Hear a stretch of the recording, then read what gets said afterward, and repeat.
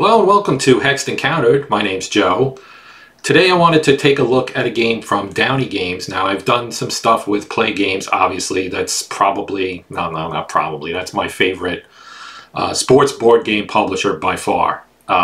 Just the breadth of covering various sports, and the games are all unique and well designed and just a lot of fun to play and very narrative. So I enjoy that.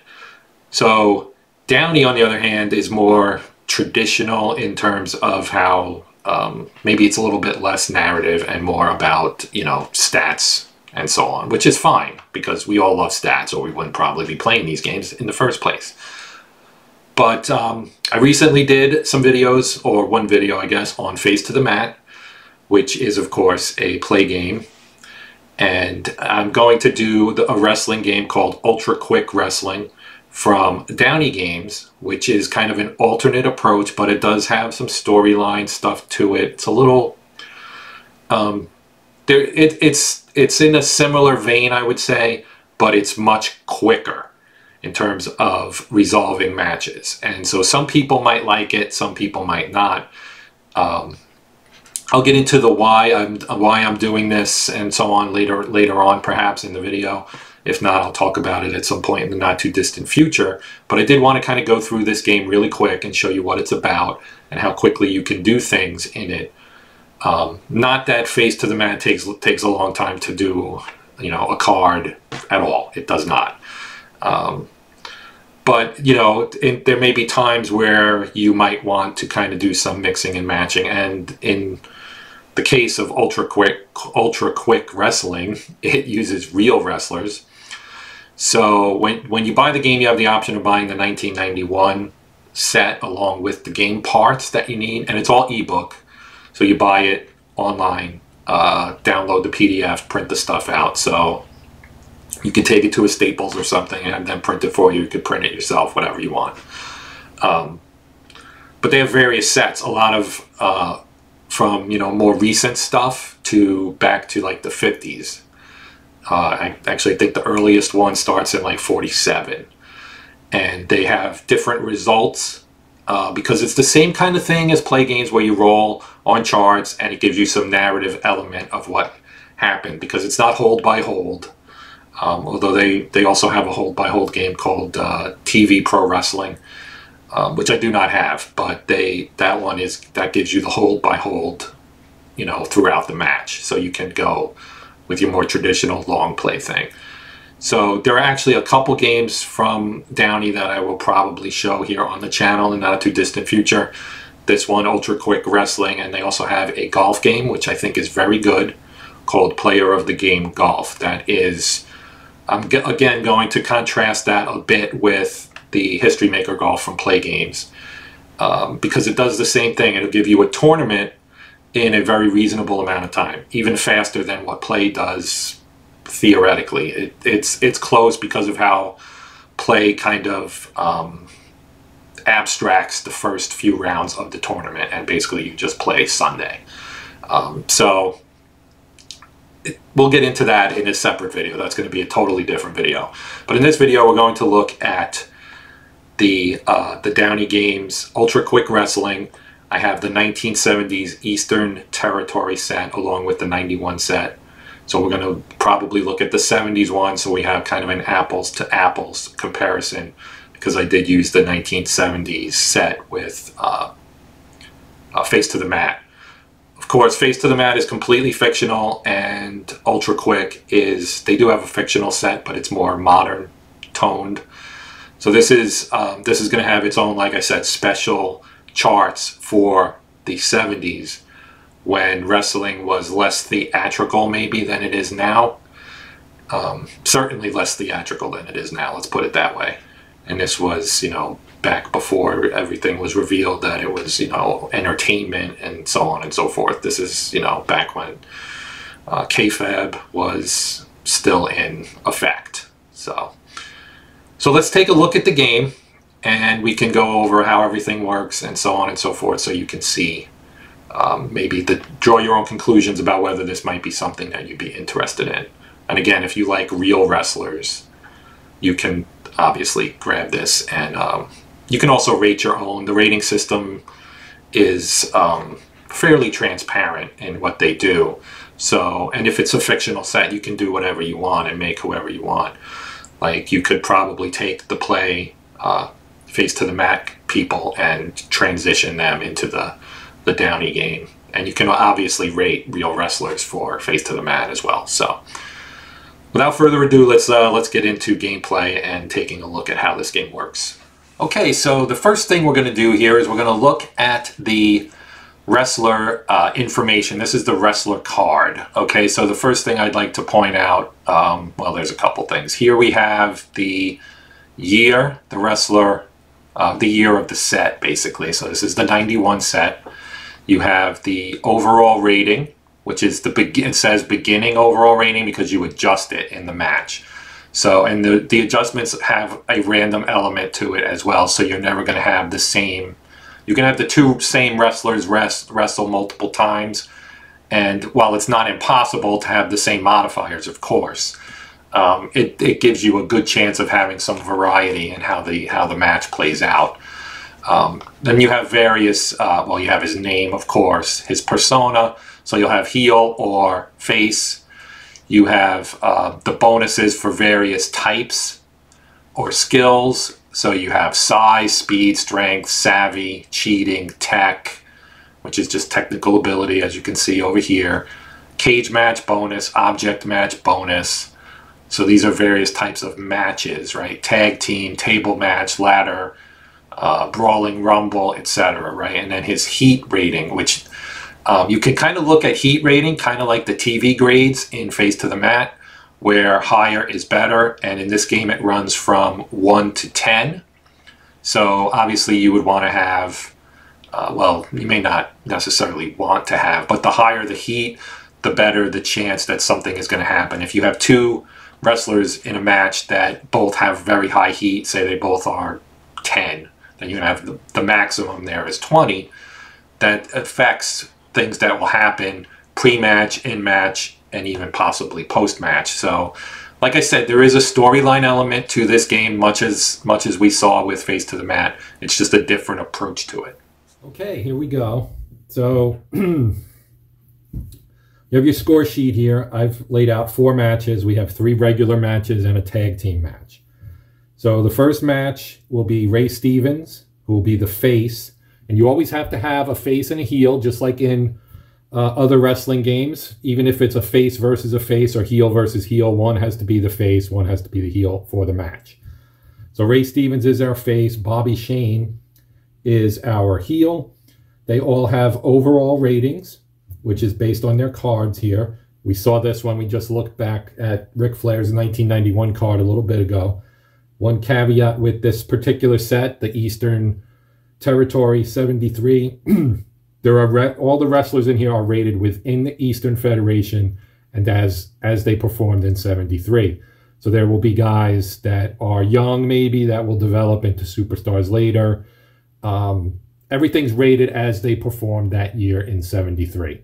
So you might, if you get this set, you might look at somebody and say, hey, he's underrated or overrated or whatever, but it's based on who was being put over in 73, how they performed in 73, etc.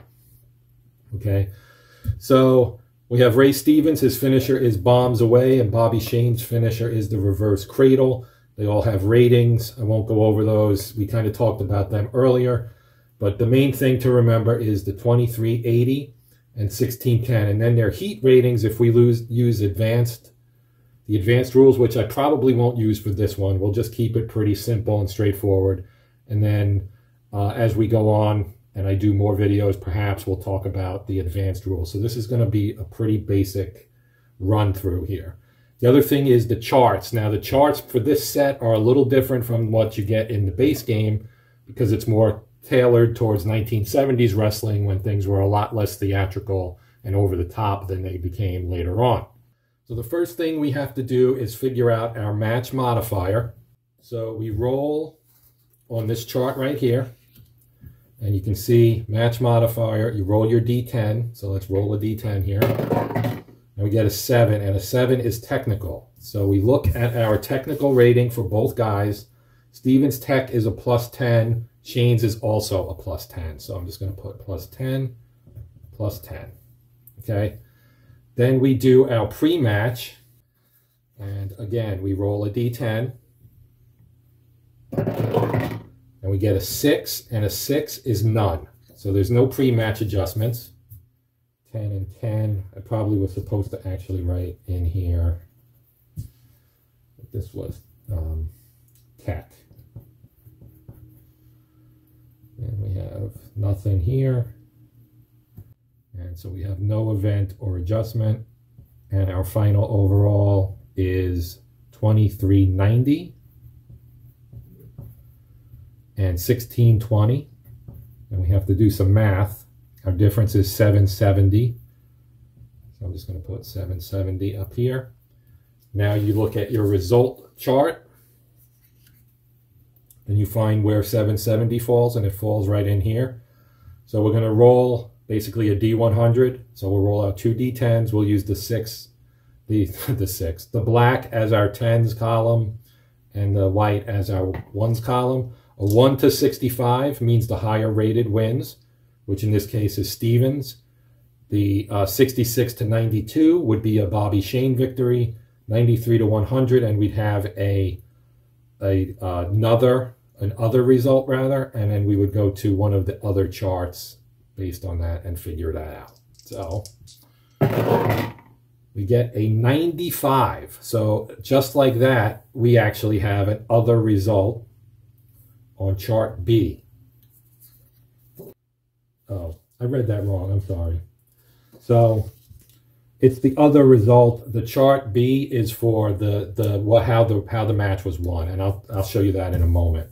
So our other results are down here at the bottom, and we'll roll here, and we get a 73, which is a time limit draw. So the time limit draw.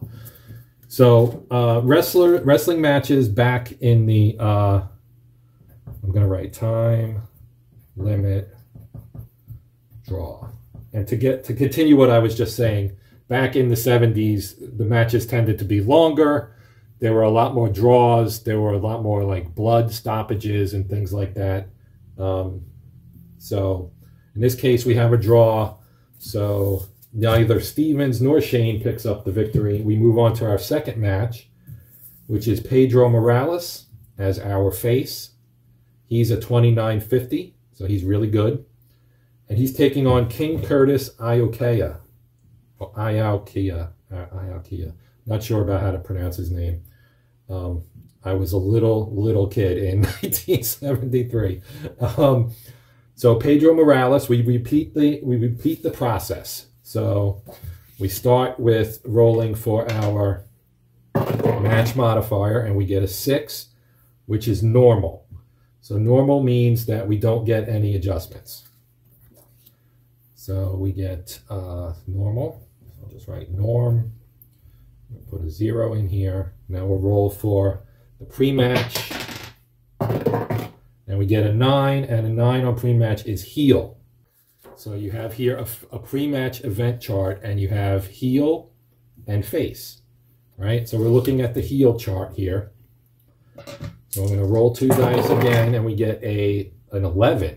So 11 is face stops attack with chair and uses it, minus 200 overall this match.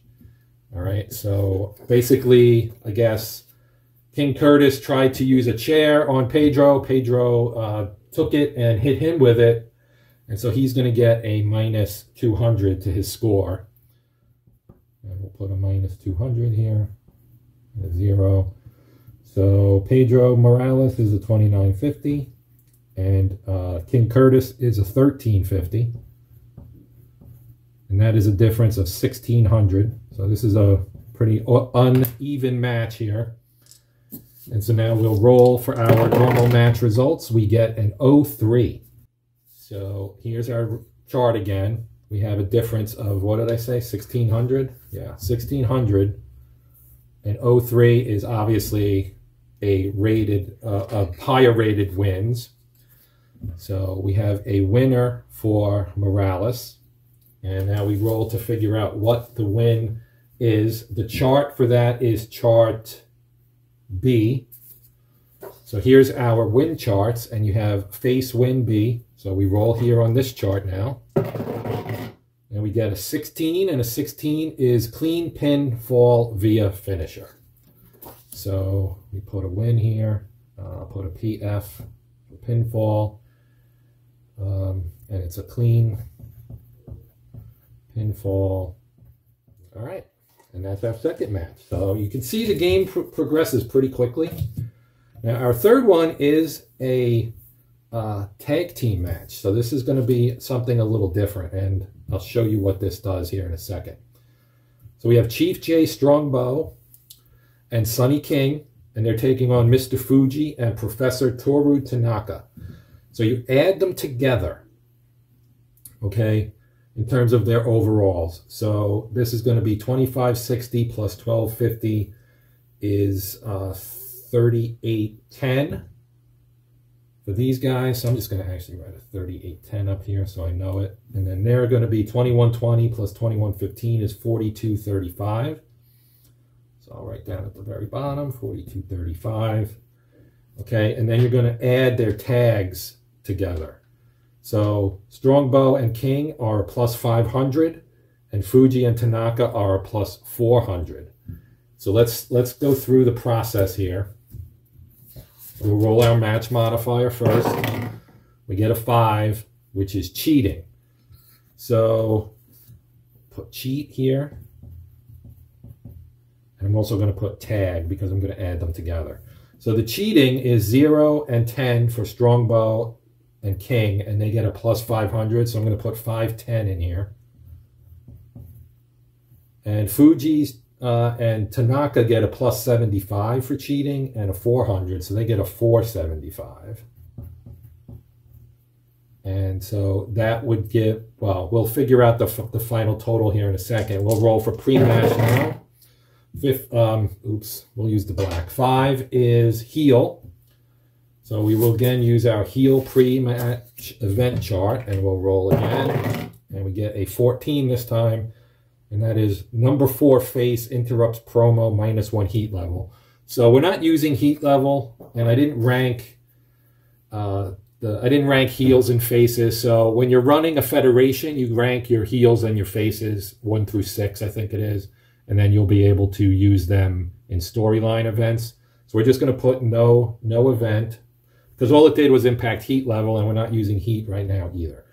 So obviously that's a storyline element. It's an advanced rule, and it's something that adds obviously to the game. But we're keeping things real simple. I just want to show you gameplay in this one, and then we'll address the more advanced stuff sometime later down the road.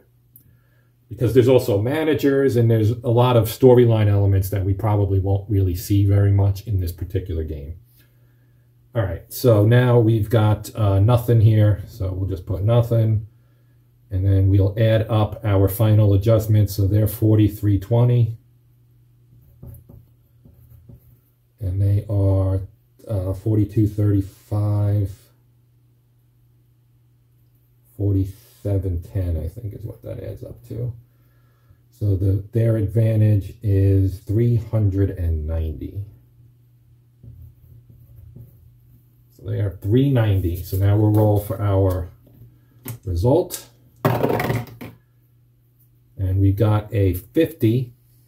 And the difference is here. So 50 is the high rated wins. So Tanaka and Fuji defeat Strongbow and King. And that goes to chart A. So we have heel win A. So we roll again. And we get an 86, and that is post-match action. So we get to see another chart now. And so we have post-match events. And we get a 96, which is really high. Face snaps after match and brutally beats heel. So let's figure out which one it is. So I'm going to roll. We'll roll both dice, and the black will be Strongbow and King, and the white will be Fuji and Tanaka. And 1 through 5 will be will be Strongbow or Fuji, and 6 through 10 will be King or Tanaka. So we get 2 4s, which means Strongbow beats down Fuji after the match. We're just going to put that they won by, I don't know, pinfall, I guess. But that's the thing with this game, just as is with Face to the Mat, you can kind of make it up yourself if you wish. And so we're going to put here Strongbow beats on Fuji post-match. And then you could add some heat or something if you wanted to, etc. Because again, this is your own thing that you've got going here. So you can do what you want, which is really cool. All right, and our main event is our champion, Bruno Sammartino, taking on Moondog Maine. So this is pretty heavily favored in Sammartino's favor. So we will roll here for our match modifier, and we get a 10. Or 0, which is size. So we get size. So Bruno gets a 10 and Moondog gets a 0 for that. Now we roll pre-match and we get an 8, and our pre-match 8 is face. So that's Sammartino. So now we'll roll on our face pre-match chart and we get a 0-3. Sneak attack by heel backfires +1 overall this match. All right. So we got face, sneak attack by Maine. So we've got 29-10, 30-10 for Sammartino and 15-30 for Maine. It's a difference of 480. So now we'll roll on our chart here, 0-3, so that's going to be a win for Sammartino because he's got a 15, what did I say that was? 1480. So he's in this one, which gave him an 88% chance of win, and we're on chart B. So we will look at chart B for face win here. 26 is a clean pinfall via finisher. So we'll give him the win via, oh, I didn't put this down. This was 1480 pinfall. And that's it. We've played an entire match, an entire card rather. So you can see how the game plays. That is the entirety of it, basically. There are like the post-match events and things that'll give you extra, extra flair, extra events, and so on and so forth that are obviously add value to the game. You do have manager cards. This is what a manager card looks like. So we have Grand Wizard. We have Captain Lou Albano, which I'm sure most people know who he is. He was fairly popular in the 80s with the whole Cyndi Lauper and Hulk Hogan and all that stuff that went on in the 80s. Mr. T, all that stuff. So that's going to do it for this video. I do appreciate you guys watching as always. I do want to thank you for that. Please feel free to comment, ask questions, etc. I'll do my best to get back to you as soon as possible. So yeah, that's it for now. Please like, share, and or subscribe if you would. That would be awesome. But for now, I'm Joe. This has been the sports edition of Hexed Encountered. And until next time, as always, happy gaming.